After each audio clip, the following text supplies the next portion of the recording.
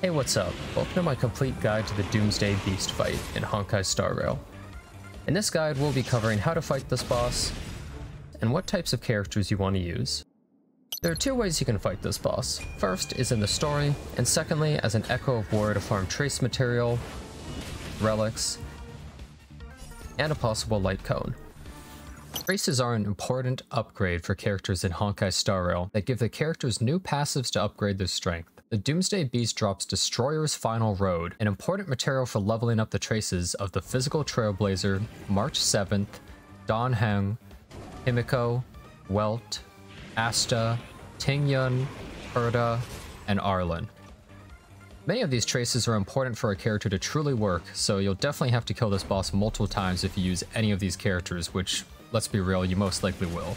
The boss also drops some useful light cones, which are Quid Pro Quo, Armada, River Flows in Spring, Past and Future, Wolf Walk Time, what a name, and the Seriousness of Breakfast, as well as the Thief and Musketeer sets, which eventually can even drop as 5 stars later on once you get to a higher equilibrium. You can fight bosses up to 3 times a week total, so you might be fighting this boss more or less often based on how many of the trace materials you need for your characters. When you initially fight them in the story, you'll be using the Trailblazer, March 7th, Dan Heng, and Himiko. The boss's right arm is weak to fire and ice, left arm is weak to fire and wind, and the middle core is weak to physical and fire.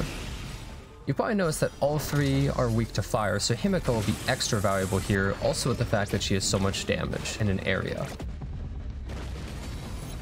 You'll probably be splitting focus with your characters as well a bit, where Dan Heng will be hitting the enemy that's weak to wind.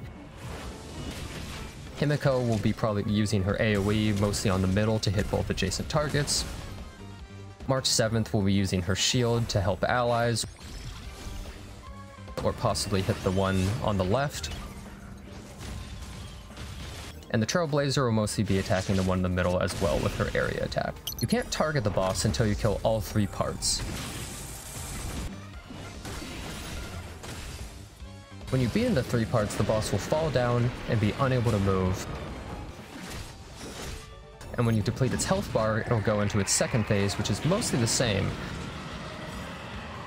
However, its core has some new skills.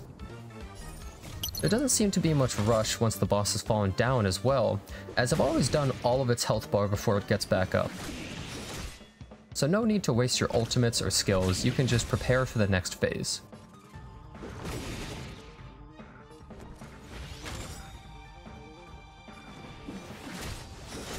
The right arm deals imaginary damage and is able to imprison your team, while the left arm deals quantum and can entangle you. The middle core at first is only able to deal a bit of area damage and buff the other 2 hands, but in the second phase it can restore the toughness of 2 hands and has a large area damage attack after it charges for a turn. Breaking the toughness of the core will also stop this attack, or you could create a shield or heal before the attack hits to make sure you'll survive. I recommend focusing the right arm in the first phase because being imprisoned wastes so much of a character's turn. In the second phase, I recommend focusing the middle because its area attack, Impending Doom, really hurts. Overall, the boss is fairly easy, and you don't really need much protection for your team and can kind of rush it down.